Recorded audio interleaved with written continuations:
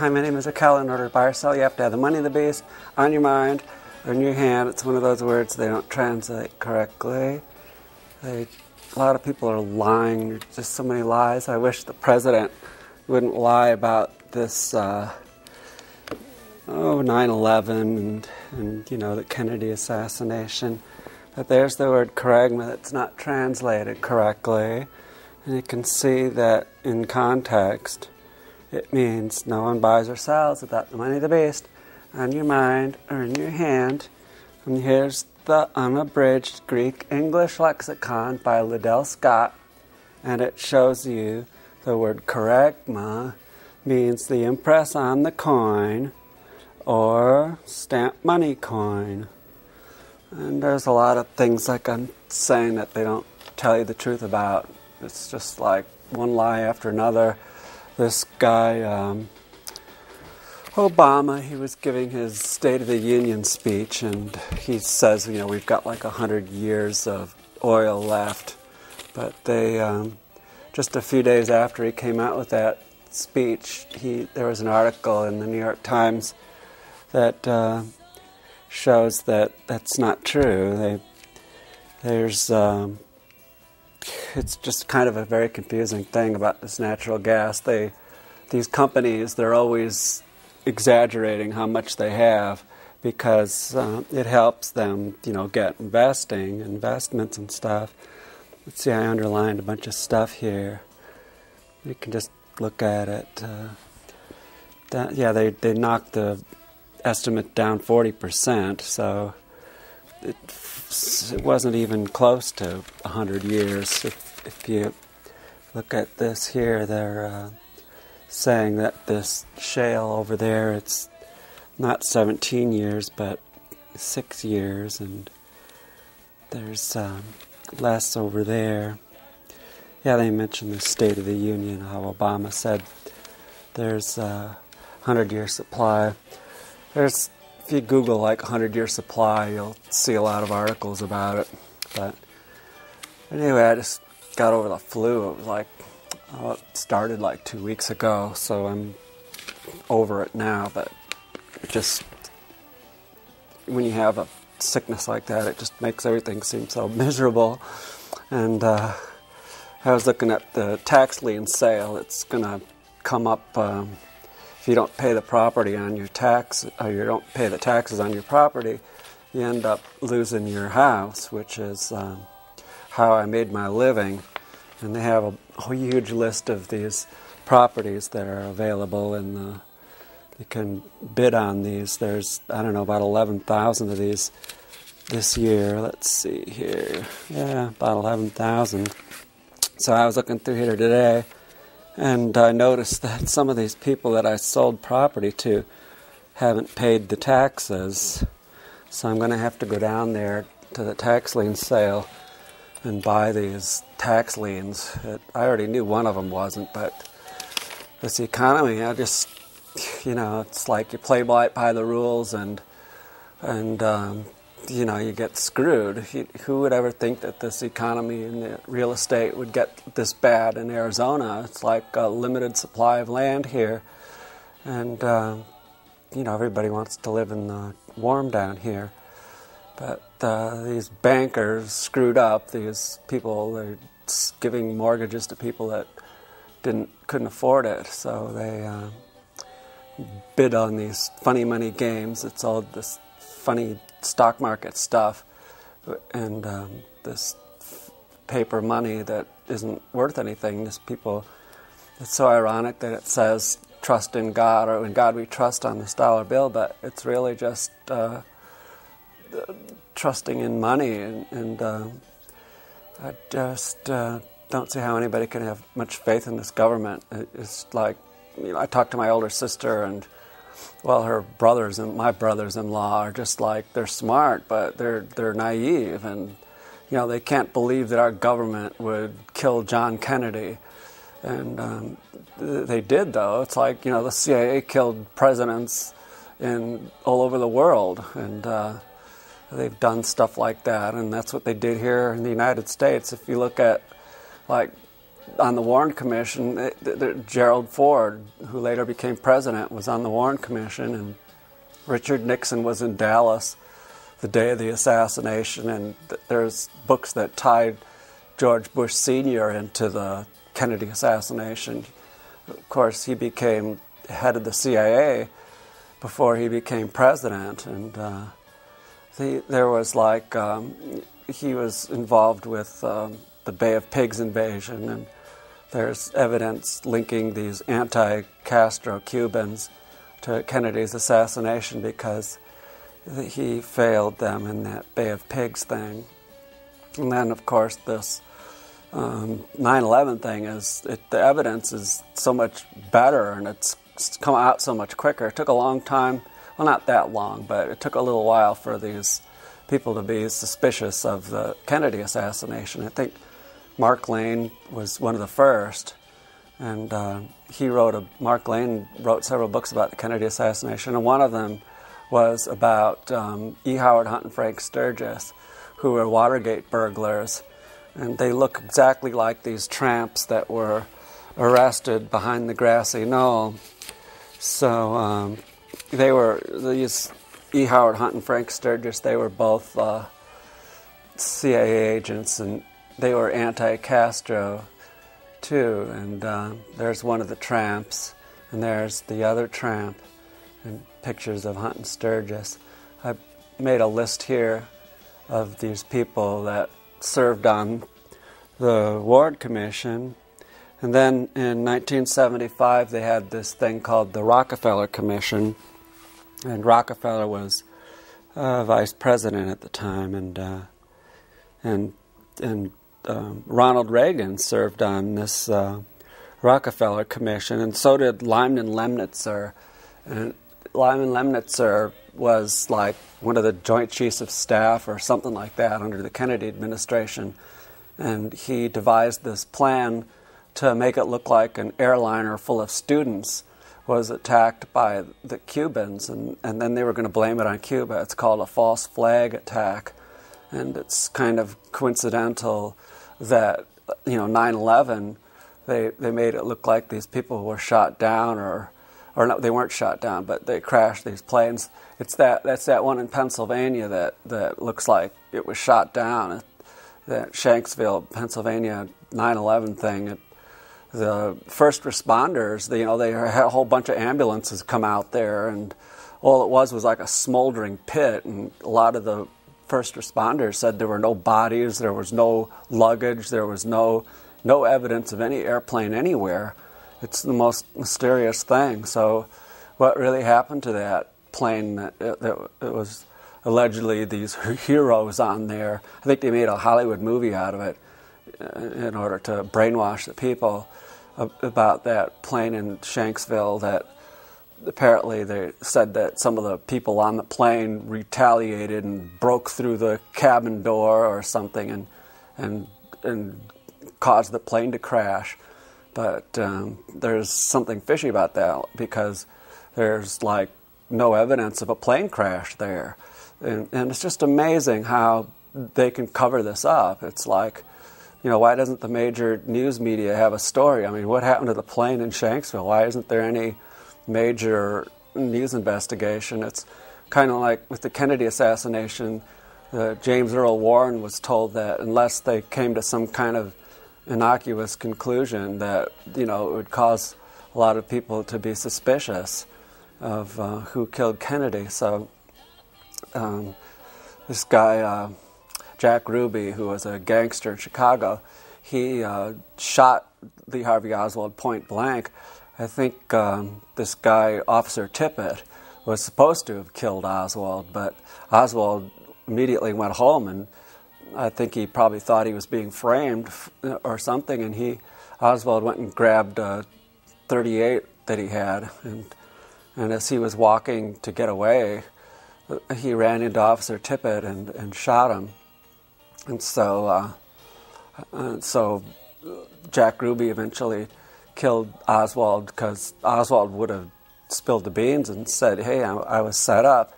And Oswald had like friends that were in the CIA, like this man that that got him the job at the Texas School Book Depository was a CIA agent. His name was De Morgenschmidt or something like that. And De Morgenschmidt was about to testify. In 1979, they had another investigation into the Kennedy assassination. They also looked into the Martin Luther King assassination, which is it's just as weird, too. Like, that guy, James Earl Ray, was a setup. He was a patsy. You know, the handlers told him to bring a gun to this place, just like they did to Lee Harvey Oswald. And so it had his fingerprints all over it. And then the CIA just stashed the gun in the Texas School Book Depository. Or in the case of James Earl Ray, they threw it in a vestibule. I mean, the whole thing is just so ridiculous. And of course, Martin Luther King was just about ready to have like one of these marches on Washington. He was going to have millions of people show up in Washington to protest poverty.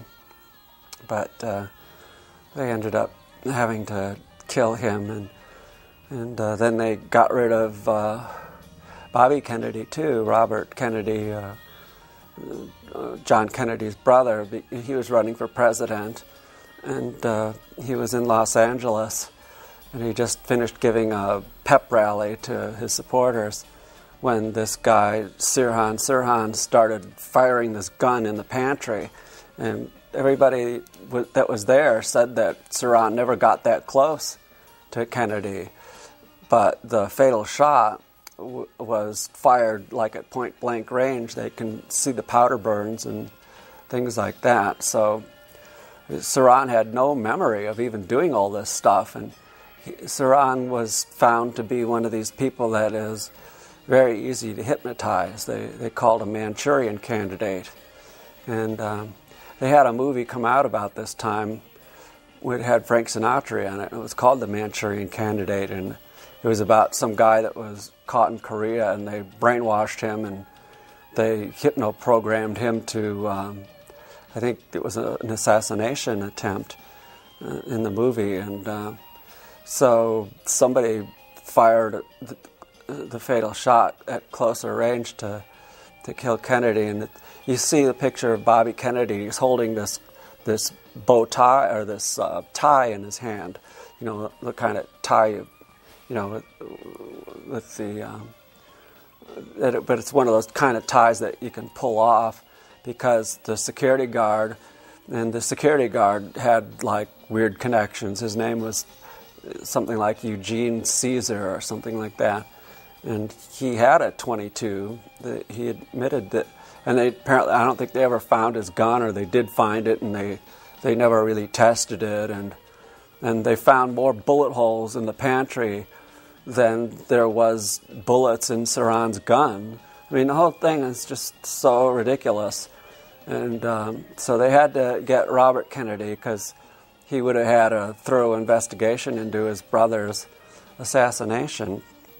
But you can imagine, if the truth got out, like if we got enough prominent people together, that guy Oliver Stone made a pretty good movie about JFK, and they even show those three tramps in there. I remember when I first found out that Oliver Stone was making a movie about it, I sent him one of these newspapers that I wrote about the Kennedy assassination, and I wrote this back in,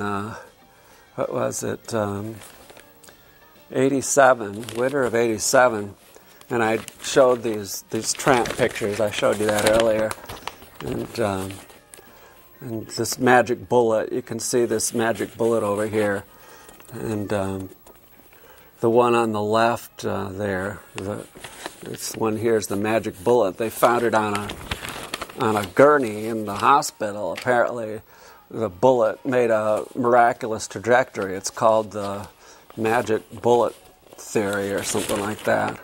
And apparently it changed directions in midair, because they say that Oswald only fired 3 shots, and one of them missed. And I mean, you could see Kennedy's head being thrown back like that. He got hit from the front. So if they told the truth about, the Kennedy assassination or 9/11, George Bush is going to go down in history, he thinks, as saving this world from the oil catastrophe that we're facing. It's like it's called peak oil, and oil is a finite resource.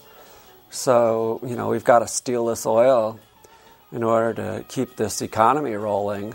And the price of oil just rose above $100 recently, but it has been that high before. I think the highest it's been was something like 135, and then the economy went kaput. So the supply or the demand went down, and so the price went down. But it's starting to go up again. They're saying that the price of gas has never been this high, this soon. Usually the price of gas peaks in the summer, but it's going to get worse, and so I just it's just like these people are living in la la land. Like at least my older sister is aware of peak oil, but she and my brothers-in-law are, and so many other people. I was asking one of my friends, we were talking about sheeple, like sheep and people. And we were talking about, what percentage of the people in the United States are like sheeple, like total gullible fools that, they don't even watch the news, or they're not concerned about politics, and they don't have open minds.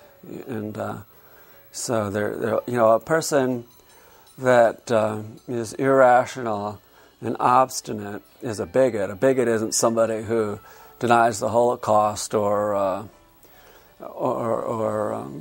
thinks that the CIA was involved in Kennedy's assassination. A bigot is somebody who's irrational and obstinate, and there's a lot of good arguments about this 9/11 thing, but they always come back with some other kind of thing. It's really kind of hard to debate this with anybody. I've read lots of books on it. It's like those two World Trade Center buildings just collapsed and disintegrated. There's, what happened to all the glass and concrete, and there was like massive explosions in there. A lot of the witnesses said that they heard explosions, just like a controlled demolition. They heard like a boom, boom, boom, and it was just like a controlled demolition. So, and then like with the Pentagon, it's like a perfectly round hole was put in the building, and then the roof of the Pentagon collapsed. There was fires in there, but it seems more obvious to me that like some kind of a cruise missile or a radio-controlled jet flew in there and created that. And so I mean, it's like, how could our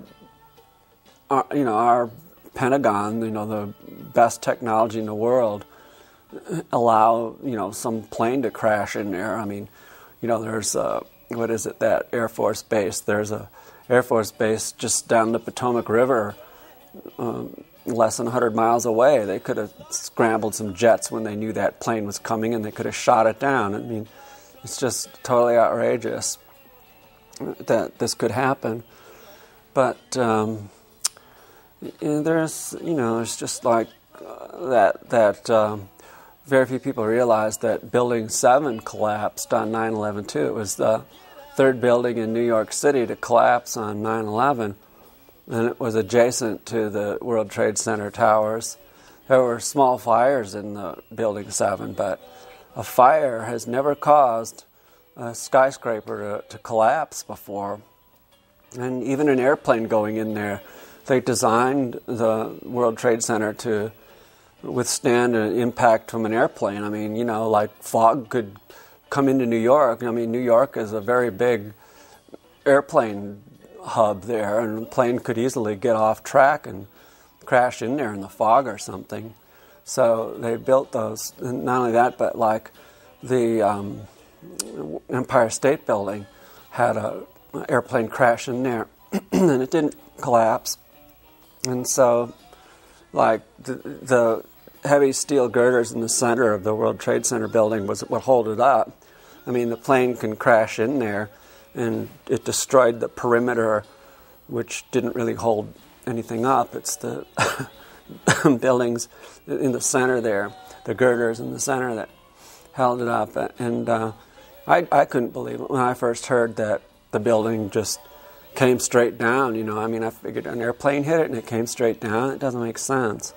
And there's a lot of architects and engineers that are skeptical of this, and they had this guy on camera. He was in the Netherlands. He was an architect, and they showed him pictures of this Building 7 coming down, and he never saw it before. So they said, "Hey, what do you think of this? You know, why do you think this building collapsed? Did it look like a controlled demolition to you?" He said, "Oh, yeah, that's a controlled demolition." And when they told him that that was Building 7 that collapsed on 9/11, they were very skeptical. Boy, I gotta drink some water here.